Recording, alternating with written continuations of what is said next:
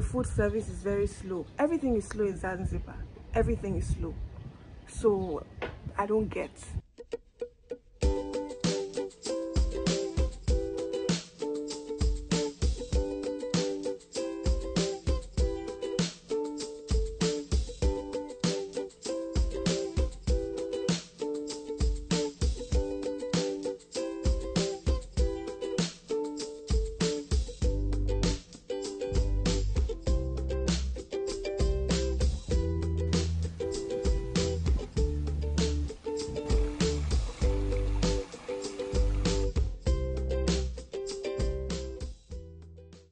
Hi guys, welcome to my channel. My name is Olamide and I am in Zanzibar. I'm in Zanzibar and I'm so excited. So before coming to Zanzibar, I was in Kenya. I spent a couple of weeks in Kenya and then I flew into Tanzania through Dar es Salaam, and then now I'm in Kenya. Sorry, I'm in Zanzibar. I have so many countries running in my head. But yeah, I'm in Zanzibar and look at this view. Lovely, isn't it? Yeah, and it's a beachfront pool, but that's not why I'm here. I'm here to share some tips and tricks about booking your hotel or your accommodation in Zanzibar. Now, something you have to know about Zanzibar is you have the north and the south, you know, for tourist purposes. The north is where you have one of the most beautiful beaches in the world, really. But right now I'm in the south. I finished my tour of the north. I'm in the south right now. But I will share my experiences in the south with you in subsequent videos. So I shared about Kendwa, which is in the south. In my previous video, I shared about Kendwa, the hotels I visited there and how that went. But today I want to share tips and tricks about Nungwi, which is, you know, one of the busiest areas, one of the busiest places in Zanzibar, really. One of the most touristy areas in Zanzibar. So now, something you have to keep in mind when you're booking in Nungwi is that you have the very, very busy strip of beach where you have all these resorts and hotels, and you know, that's the party scene of Zanzibar. That's also in Nungwi. The second part of Nungwi is where things are a little more quiet, more chill, more relaxed, and that, you know, that's where you can have the beach to yourself, you know, and it's still the same pretty beach. So you need to know which is which and where to book for your holidays, depending on what you're in Zanzibar for. So if you're in Zanzibar to party and have fun and have a good time, you should definitely book the busy area. If you're in Zanzibar for maybe a honeymoon or a vacation or something, you should definitely book the quieter area. Another tip I'm going to give you is concerning transportation in Zanzibar. Now, transportation can be very expensive. They'll charge you in dollars. So I use a lot of the motorcycles, which they call borders here. That, you know, that's cheap. That's usually less than $1 getting around Nungwi. And because I did a lot of moving around, you know, I found that to be very, very cheap and cost effective. So that's the second hack I'm going to give you about transportation. The third is about food.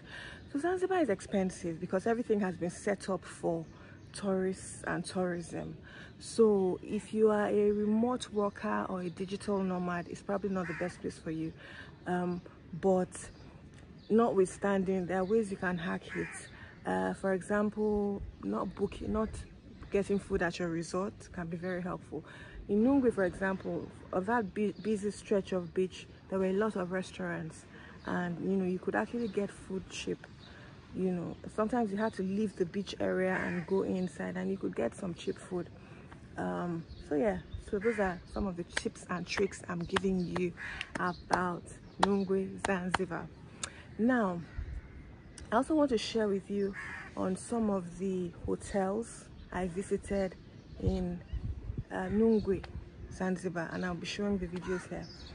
The first hotel I visited is a hotel called Aluna Nungwi. My first encounter with this hotel was when I booked for a customer over 2 years ago, and you know, before she got to the hotel, she had gone to visit a friend at a very close resort, which was a bit more luxurious, beachfront and all that. And so when she got to Aluna Nungwi, she told me she didn't want it. And so from then I just thought it was a bad place, and I never bothered to book it again. But on this trip I decided to go and check it out for myself. And you know, I was fascinated by what I saw. I absolutely loved it, and I began to realize that maybe the reason why she didn't like it was because the property itself is not directly on the beach. You have to come out of the gate and walk for like 1.5 to 2 minutes just right in front of you. But you know, a lot of hotels in Nungwi have their properties sitting right on the beach. Like this one I'm on right now is actually right on the beach. Let me show you that. Let me just turn around and show you. Can you see? That's the beach. This is in the south though, you know, but that wasn't on the beach. You had to walk out of the gate and walk for a couple, like 1 or 2 minutes, just walk out, and then so they actually have their own beach bar and restaurant, right? But the point is, it was not on the beach directly. So I guess maybe that was why she didn't like it. And I guess for me, that was a teaching point, that sometimes you have to let customers know exactly what they're getting, right?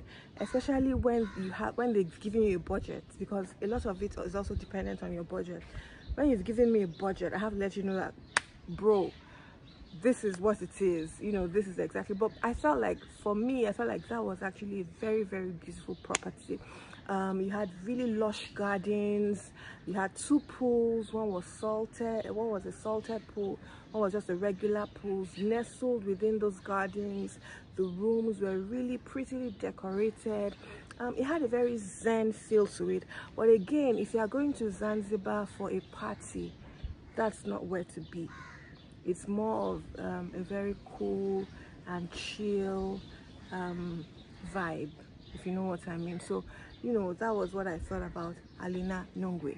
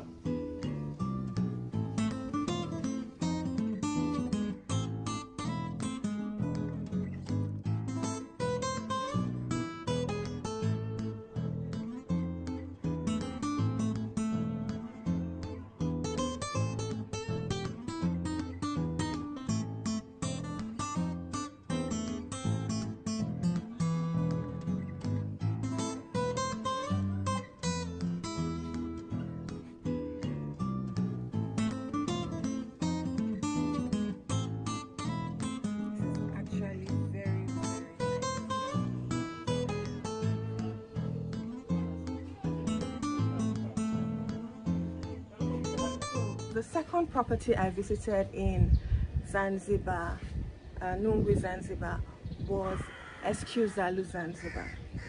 What I loved most about this resort was the walk-in closets. It was so huge. It's the biggest I've seen in a long time anywhere, in any hotel. Really nice walk-in closet, nice room, nice resort. They had this really nice Instagrammable place where you could get your pictures taken against the backdrop of the ocean.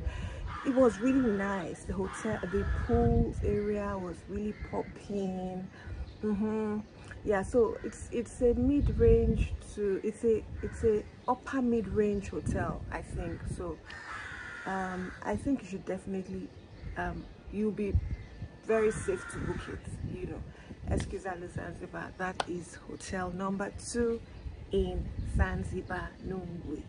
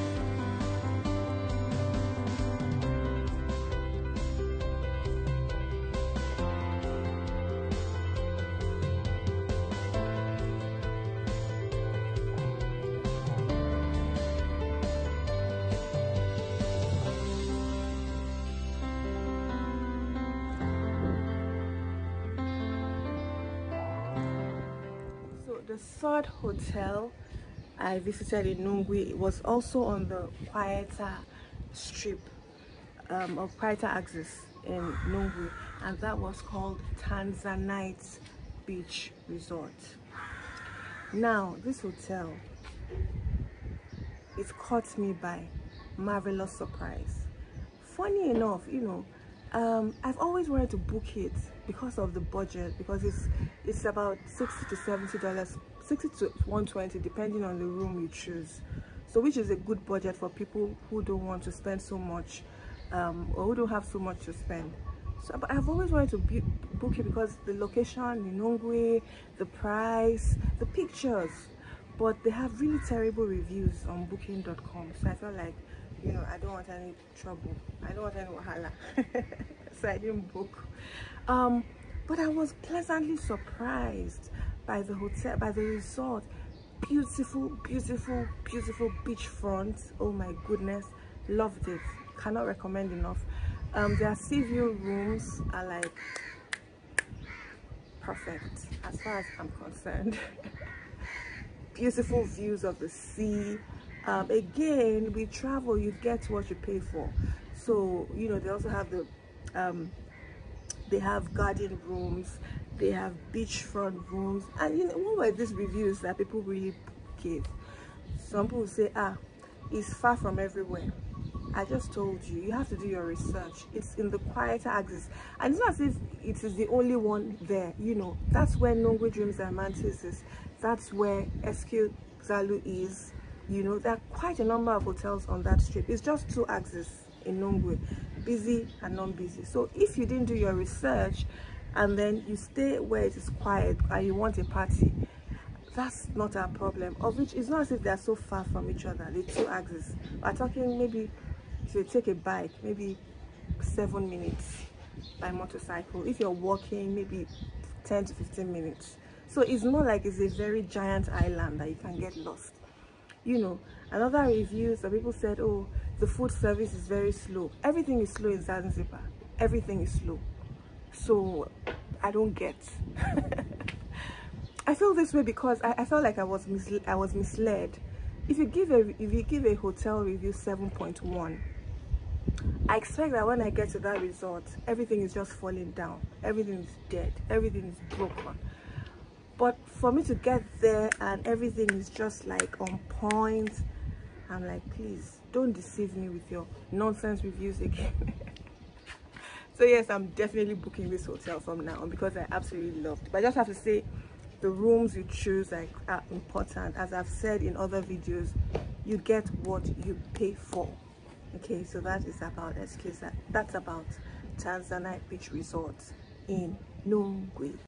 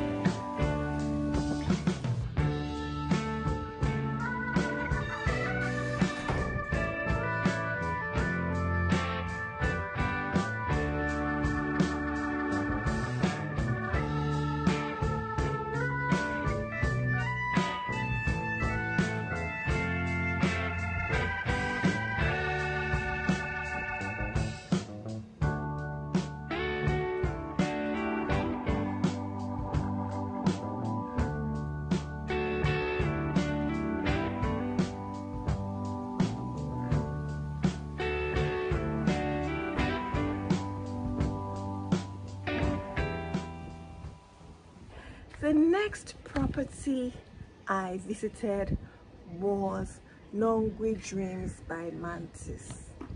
Unfortunately, I cannot give you all the tea on this property because my phone died. My phone died. Yes, you heard me. Because I'd been up and down the whole place and it just died. But let me tell you something about this property. It is cute. It is pretty. It is giving Italy. It is giving Santorini. It is giving everything that it's supposed to be giving. Very pretty hotel. I've booked this hotel a lot of times, but I just wanted to see what it looked like for myself, and I loved it. I loved it. You know, they have this white walls with climbing flowers and plants all over, so you have this mix of pinks and greens against the white backdrop. And then the pool area, they have 2 pools, just really feeling, just a real nice place. You know. And then right after my phone died, they took me to this presidential suites, which was really lovely. You had like 3 rooms, was a 3-bedroom. Every room in that place had amazing views. You know, really nice place. I loved it. I recommend it. And it's not, the price is quite okay. I think it's about $150, like between $100 to $200 per night, I think, depending on which room you decide to book. Again, it's all about the rooms. Really nice place. 100% recommend. Nungwi Dreams by Mantis. And then they were so nice to me.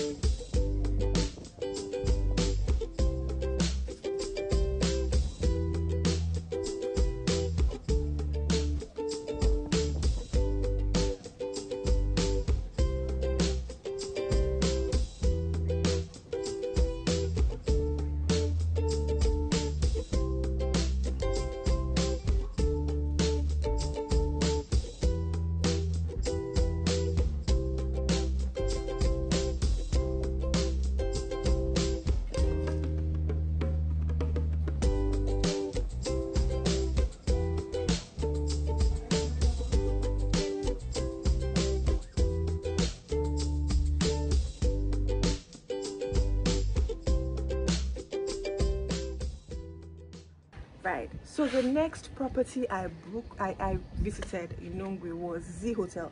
Z Hotel is on the strip where things are really bubbling and things are happening, and you know, it's a boutique hotel, very chic, very private. Quite well, when I say private, you know, it's not that private because they share the same beach with everybody else, so the beach area is busy, but the resort itself is quite chill. It's very nice. Also mid-range to upper range budget. I liked it. It was really nice. I think also about $100 to $200 per night. Nice place. I liked it. They had the beach for their sea view rooms actually have amazing views of the ocean. Pretty place. Now on that same strip, right, there were so many other resorts that I didn't even really check, but you know, you can be sure that, you know, it's a busy area, it's a fun area, it's a bubbly area. So you had Doubletree by Nungwi on that strip, you had Zenobia Beach Resort on that strip, you had Aman Beach Bungalows on that strip, you had Royal Resort and Spa, Royal something Resort and Spa, you had My Blue, you had I forget I forget. I just want to mention their names so you just know when you are booking that this is where this is, and you know where to book. Yeah, but you know, that was basically. Now there were some properties that were, you know, on that axis as well. They were not exactly on the beach, but they were very close to the beach, maybe like 2 to 3 minutes away, and then very nice budget, talking maybe like $60, sometimes $40, depending on the season, $40 to maybe $100 per night, you know. So you had Babalao bungalows, you had Badolina bungalows, you had Nungwi Garden Boutique Hotel, you had well, Flame Tree is actually beachfront, is on the is a beachfront property as well. You had quite a number. I showed some of their videos and pictures here, so you can just look if you need to know where to go to if you don't want to spend so much in Nungwi. So yes, that is all I'm doing for this video. I have a lot to do today.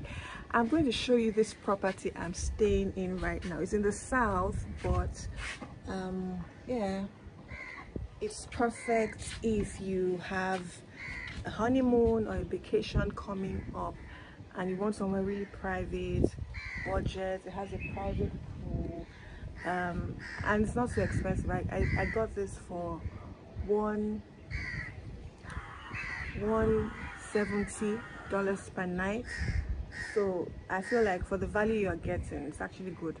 The beach is giving, the room, the villa, nice. So you can actually have a family of 4 in this villa. Really great place. I love it so much. So yeah, we have come to the end of this video. Thank you so much for watching. Don't forget to like, subscribe. What else do you do? You like, you subscribe, you share, but most importantly, I hope you find it very helpful. Thanks for watching. Bye.